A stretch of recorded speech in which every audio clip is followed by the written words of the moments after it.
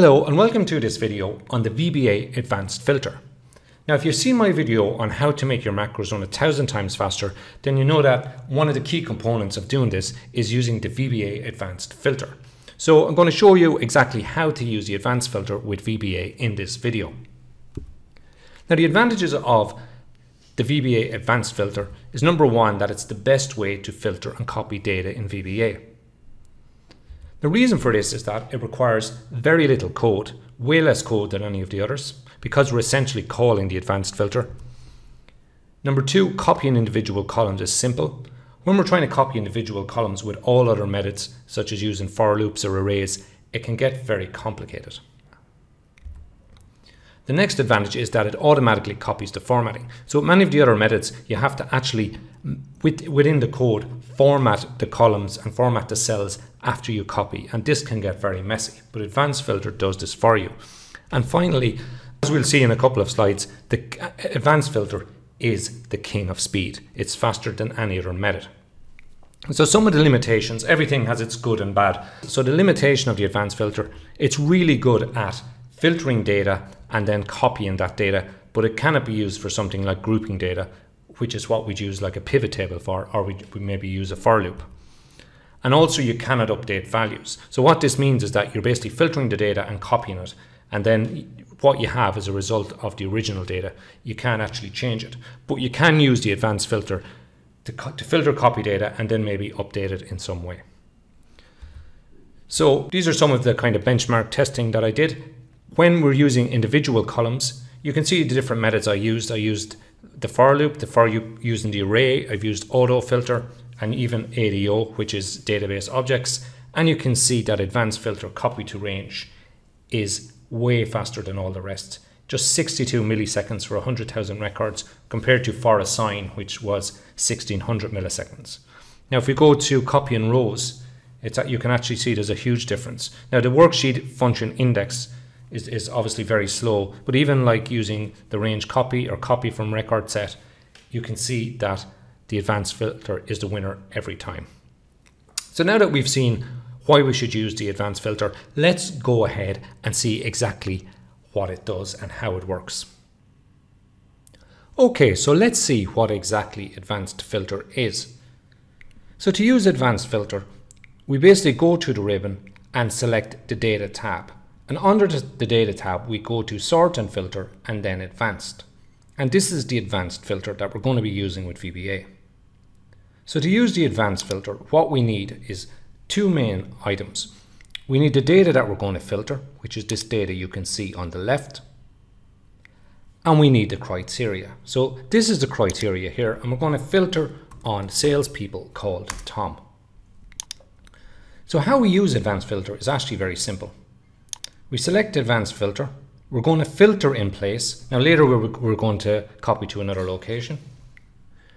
Then we select the range of data that we're going to be copying or filtering. And then we select the criteria range, which is basically here.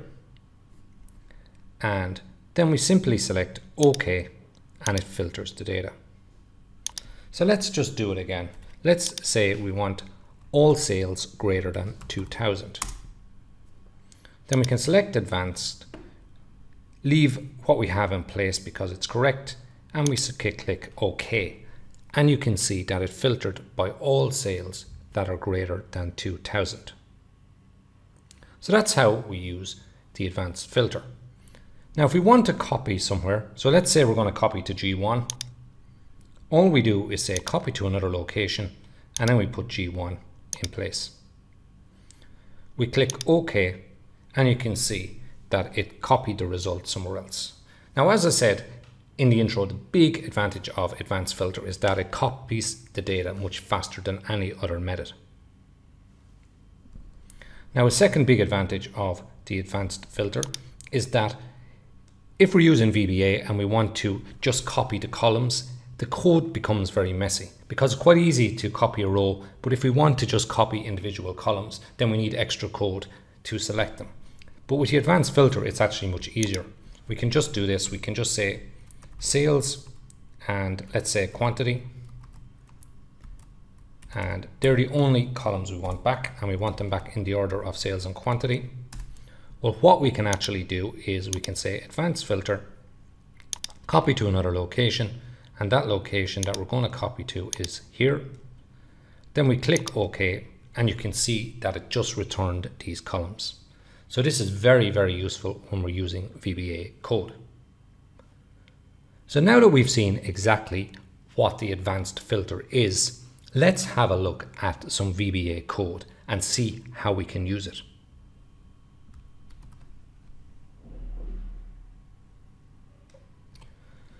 So to use the advanced filter in the code is actually very simple. So I'm going to use range variables because this makes it much clearer what I'm doing. So range data is the range of the data that we're going to filter, and range criteria is obviously the criteria that we're using. Now we set the ranges like this. We say set range data equal, and we get the worksheet, which is the worksheet call data. We get the range, which is A5, and then we use current region. And this returns us back all the data. Now, if you don't know current region, let me just clear this filter first to explain. So we go to data and clear to clear the filter. So if we're anywhere here and we press Ctrl asterisk, or on most keyboards it's Ctrl Shift 8, and this highlights everything. So it highlights all the adjacent data. So that's what the current region does. It brings us back the adjacent data, the range of the adjacent data. So we've got the range of the data that we're bringing back. Now what we want to do is we want the criteria. So we use the same code, but we're using A1, so the current region of A1. And then it's quite simple. We just use the range data range, and we use advanced filter on that. So advanced, and you can see the parameters come up. We want the filter in place at first, and we're using range criteria, and that's all we need to do. So very little code you can see to filter.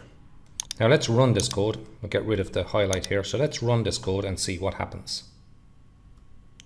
So we ran the code and you can see that it worked perfectly. It just filtered, and you can see that we used very little code to do this. So let's try just another example, and we'll just say quantity is less than 5. We'll say less than equal 5. And again, we run the code, and you can see that it brought back everywhere where the quantity is less than 5. So if we want to, for example, clear the filter, so if at some point we kind of say, okay, we want to clear the filter, go back, how we do it is as follows. We need to get the worksheet like this.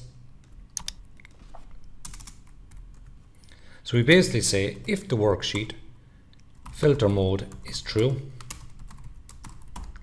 then we want to show all the data on that worksheet. So we check if filter mode is true, because if we try show all data and it isn't a filter, we get an error. So let's run the code. You can see that it cleared our filter. So you can see that using the advanced filter requires very little code, and it is very fast. So what we want to do now is we want to filter and copy. So let's get rid of this data. What we're going to do is we're going to copy to another worksheet, which is the output worksheet. And how we do this is very simple. So I'm going to just copy this code. I'm just going to alter it slightly. So what we want is we want another range, and that's the range that we're going out. So the output as range. And then the output will go here. And instead of filtering in place, we're going to be doing filter copy. And you can see, so we just filter copy the criteria and the output. So to get the output, very simple again, we just set the range here. And our range output is going to be the output worksheet. Now we don't need to say current region, we can just specify A1.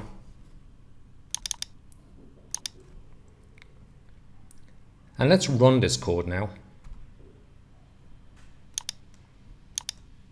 So yeah, so we should rename this to copy. And so let's run it again. And you can see that it brought out all the values that matched the criteria. So let's do it again. I always like to use something like Tom to make it very obvious, or a name. So let's this time do Mary. There's only 2 records with Mary. And let's run this code. Now we'll go to the output. Let's run this code. So you can see, so this is the important point. You can see that it's bringing back a lot of data. So the important thing that we have to do here is we have to delete the previous data.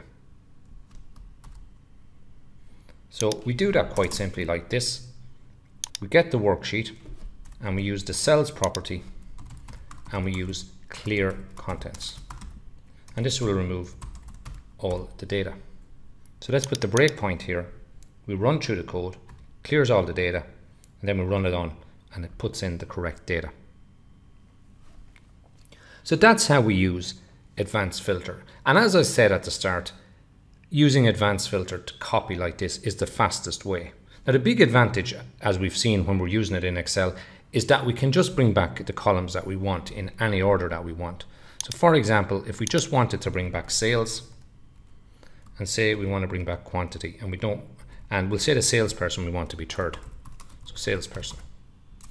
And we don't want the sales. So what we want to do is we want to clear the data. So let's just change this to be, we'll say it's John this time. So what we want to do is clear the data, but we don't want to clear the header. So that's not so hard to do. We basically just do current region. We do range A1. So range A1, current region.